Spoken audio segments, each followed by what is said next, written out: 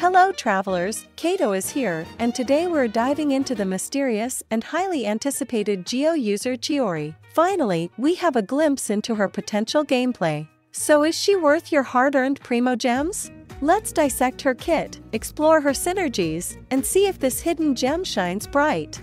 As all of you know, we got Chiori drip marketing 2 weeks ago, and that confirms that she will be the new 5-star character of 4.5 version. Chiori is a sword user Geo character that has a very unique design, and when I say unique, I'm not talking about her cold gaze or that fancy shoes she's wearing. No, I'm talking about her ability to use twin swords, which gave her battle animations true beauty and elegance that no other character has.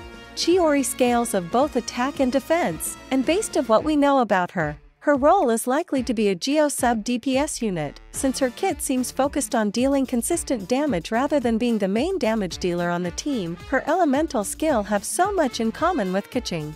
She will perform a forward dash dealing Geo damage to enemies in her path. Upon reaching the end of the dash, she summons a doll that deals AoE Geo damage periodically. If there is a Geo construct present near the doll, like Zhongli's pillars, then an additional doll will be summoned at the construct's location.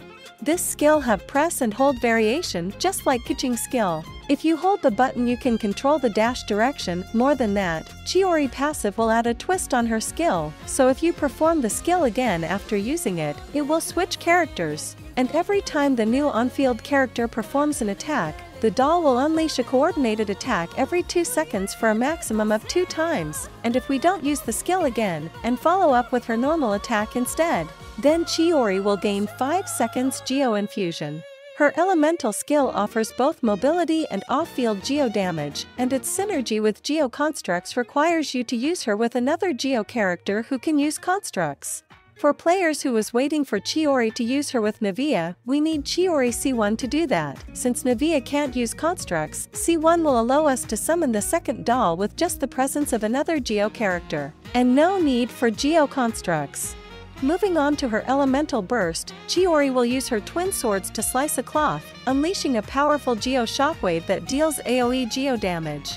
This burst also scales of both attack and defense, just like her skill. I already mentioned Chiori's first passive that provide different buffs after using her skill, and her second passive will boost her elemental skill damage by 20%. When a party member summon a Geo construct. As for her third passive, she will increase team party members' speed by 10% whenever we use different outfits or gliders. Chiori offers unique mechanics, potent AoE damage, and the flexibility of both on-field and off-field contributions. Thanks for watching and see you in the next video.